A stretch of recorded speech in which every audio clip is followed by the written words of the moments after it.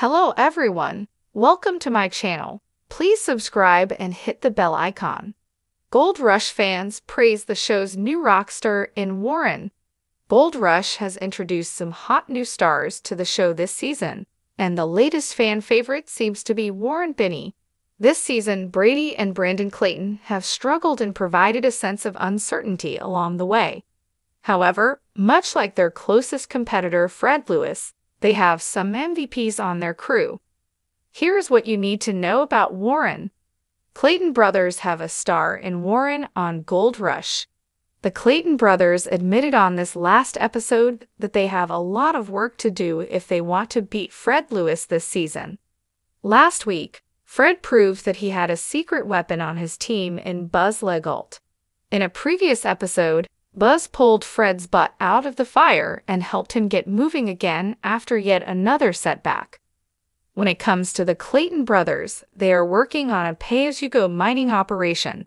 They have to build a road that will cost $50,000, and this means they are hitting hot spots along the way to make money. However, equipment problems had the brothers hitting a new low. They even spent $7,500 on a new part and realized there were engine problems they had to deal with. This led to Warren Binney saving the day. While the brothers were fearing they weren't going to be able to continue, Warren pitched the idea of fixing a fallen conveyor belt by using a loader so they could keep the excavator in the trench. He then started working on getting the conveyor moving again. He took the lead and helped the Clayton brothers get back into action. The plan worked perfectly. On Reddit, fans loved watching Warren in action helping the Clayton brothers. "Dude is working alone while the Claytons are gone, keeping the mine alive," one person wrote. "Guys like him are worth so much more than they're paid. Amazing worker, nothing short of impressed with him." Others agreed, saying it seems like a stand-up guy and that they are very impressed with that dude. Called a fantastic asset to the team. There are many fans now who believe that he can help the Clayton brothers start to reach their goals. How are the Clayton brothers doing on Gold Rush? The Clayton brothers came into the new episode leading Fred Lewis, but far behind Parker Schnibel and Tony Beats. As they mentioned in this episode, their main goal now was just to beat Fred Lewis. So, how much did Warren help them in their small lead over Fred on Gold Rush? The totals after Gold Rush Week 13 saw Parker bring in $1.8 million. Tony and his team of greenhorns brought in $800,000. Fred brought in $26,000. The Claytons were not ranked. The season totals now have Parker in the lead with $6.98 million and Tony a distance behind him at $3.65 million. As for Fred and the Clayton brothers, Fred is now in the lead with $91,000 for the season. The Clayton brothers are setting at $66,000.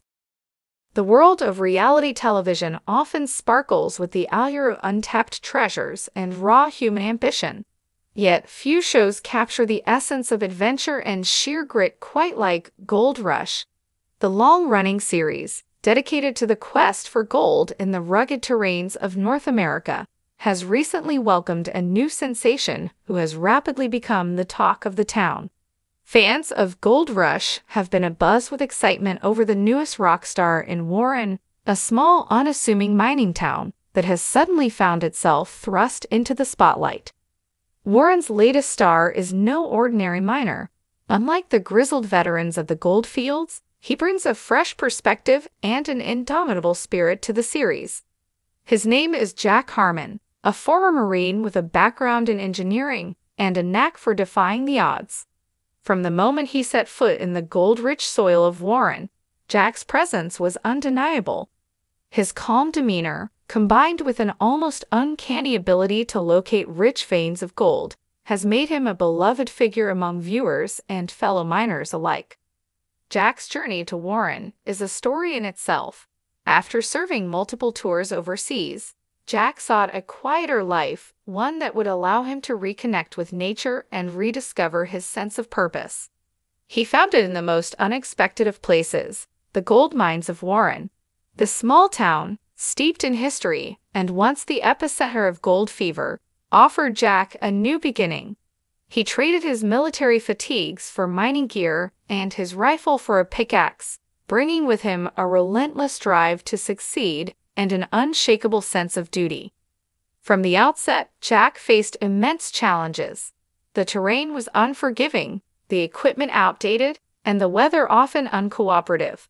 But Jack's military training had prepared him for adversity.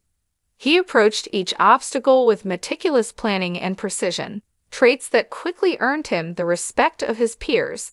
His innovative techniques, such as using drones to survey potential mining sites and applying his engineering skills to optimize machinery, set him apart from the rest. Viewers were captivated by his ingenuity and resourcefulness, turning him into an overnight sensation. What truly endeared Jack to the fans, however, was his unwavering commitment to his team. He saw his crew not merely as workers but as family. Under his leadership, the miners of Warren experienced a revival, with morale soaring and productivity reaching new heights. Jack's hands-on approach and his willingness to get his hands dirty, quite literally, inspired his team to push their limits. The camaraderie and unity he fostered were palpable, and it wasn't long before the results began to speak for themselves. As word of Jack's success spread, so did the viewership of Gold Rush. The episodes featuring Warren's new Rockstar drew record ratings, with audiences tuning in to witness the unfolding drama and triumphs.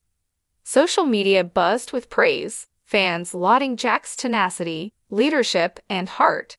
Hashtags like #WarrenWonder and #GoldRushJack trended, as viewers from around the world expressed their admiration. Fan forums and discussion boards were flooded with comments, many celebrating Jack's refreshing presence and the renewed energy he brought to the series. The producers of Gold Rush quickly recognized the golden opportunity Jack presented. They dedicated more screen time to his exploits, capturing the intricate details of his operations and the personal moments that revealed the man behind the miner. The camera loved Jack, and he in turn opened up to it, sharing his hopes, fears, and the drive that kept him going. His candidness and authenticity resonated deeply with viewers, creating a bond that transcended the screen.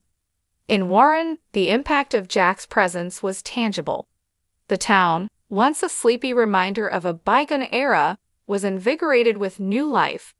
Local businesses flourished as the influx of tourists and fans brought economic prosperity. The residents, initially skeptical of the attention, embraced their newfound fame, proud to share their rich heritage and the Gold Rush legacy with a wider audience.